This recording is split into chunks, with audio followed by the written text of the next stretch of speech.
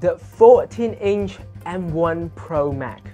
To be honest, has been on my mind for the past few weeks. I was juggling on whether to make another big investment right now, and when I said big, I meant 80% of my personal saving kind of big, or should I just use what I have at the moment, which is the M1 Mac, which I reviewed a year ago, or 2 years ago. And after giving it some thoughts, I made my decision, and that is to go with my M1 Mac, which I have at the moment.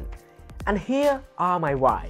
Hello everyone, this is Sam, and I have been doing freelancing job as a cinematographer and photographer for about 4 years. And as time passes by, I gradually improve my gear toward videography and photography.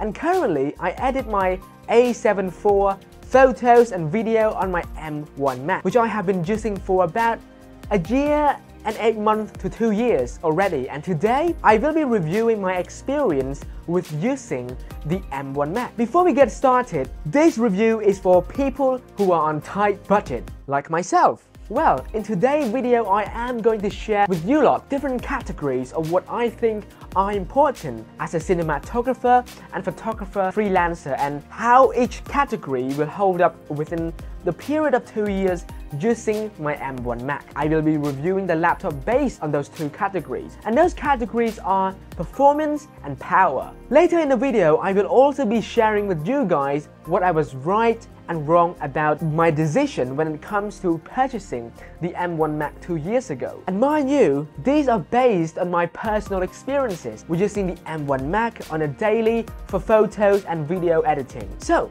firstly, let us go with the battery life. The battery life of the M1 Mac when I bought it was spectacular. There are days when I literally go to sleep without even charging it. But how does it hold up 2 years later? Well, in my personal experience, it is relatively similar in terms of internet browsing. But when it comes to heavy and intensive tasks, the gap of old and new battery is a bit longer and a bit bigger. Picture this. When I bought my M1 Mac, I would spend from 5 to 7 hours on and off doing intensive editing work like Final Cut Pro, Capture One, Lumina AI. But right now, 2 years later, it shortened roughly to about 3 to 5 hours, and sometimes even less, depending on the effect I use while doing my work. So it might seem like a big gap, but to me, 3 to 5 hours is still decent, since I mostly have the charger with me almost at all time in case the battery dies, and I'm able to charge my laptop. So for me, personally, I have no problem thus far with my M1 Mac. And actually,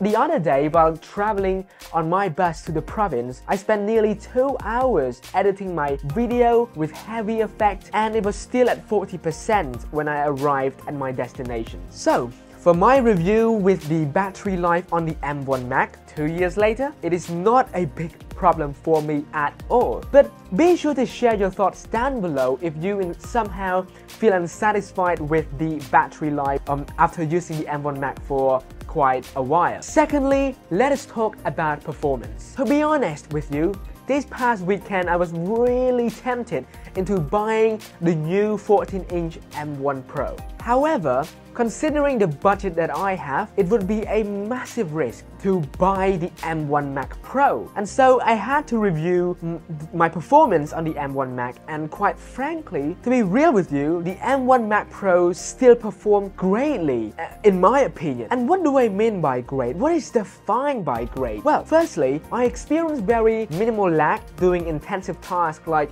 effects on video editing using Final Cut Pro, and also graphic intensive tasks using my Affinity Designer or Photoshop or Affinity Photo, Capture Room, etc. So I thought to myself, if I experience minimal issue when editing video and almost no issue when doing graphic or photo editing tasks, is a new M1 Pro really going to deliver that huge of a difference? Well, maybe my editing experience can be a bit better. But when I think of the budget that I have at the moment, I think I would be fine with my M1 MacBook Pro. Anyway, just like what I said, I experienced minimal issue when doing intensive tasks, but that also happened because I know the nitty-gritty of the Mac. For example, letting my video properly render before editing them, or editing in proxy, and much more, which I might make a separate video about. But overall, with the budget that I have at the moment and the experience that I have, I am quite satisfied with what I have at the moment with the M1 Mac. So overall, it looks like I really enjoy the M1 MacBook Pro, and to a certain extent, I have been loving the laptop that I spend so much money on, and I still do love it. However, there were also some expectations that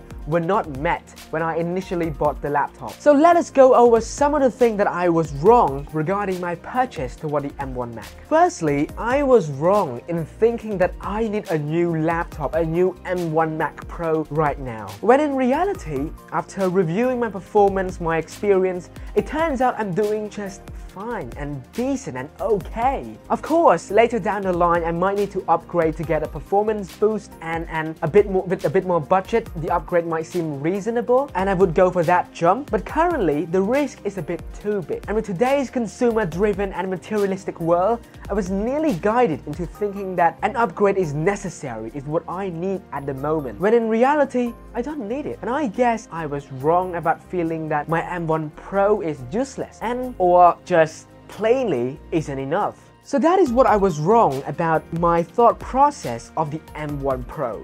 Secondly, let's talk about what I was right when purchasing the M1 Pro machine. Firstly, I would say that I made the right decision in buying the 16 gig of RAM for what I do. Because there are days and times when my laptop literally alert me that I have no space in my memory, and that is me with 16 gig of RAM. Imagine if I bought a laptop with 8 gig of RAM. That would be a disaster. And to you guys who are purchasing a new MacBook Pro in the future, make sure to choose the 16 gig of RAM option, because that will give you a lot more room to play with in terms of editing photos and video, and it also will future-proof what you have regarding the machine that you bought. The second thing that I was right when it comes to purchasing my M1 Pro was that I was right in thinking that the M1 Pro will completely change the way that I work. And it is true. I have loved the machine that I have been using over the past 1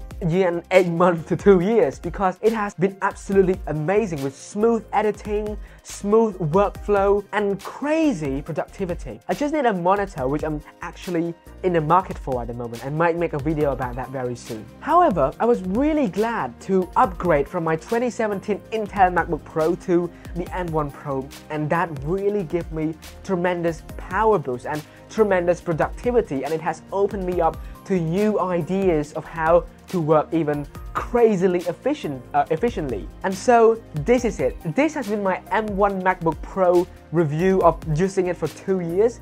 And overall, I'm really glad that I bought the machine and I didn't really upgrade to a new machine. So that is my personal experience, my personal review. If you guys have similar experiences or bad experience with the M1 MacBook Pro, be sure to share it in the comment down below. And yeah, before we end the video, I just want to say that a tech, a laptop, a phone, they're like your partners in exploring a journey together. So before you bid them farewell and move on to the next better thing, maybe you can ask yourself, do I really need it?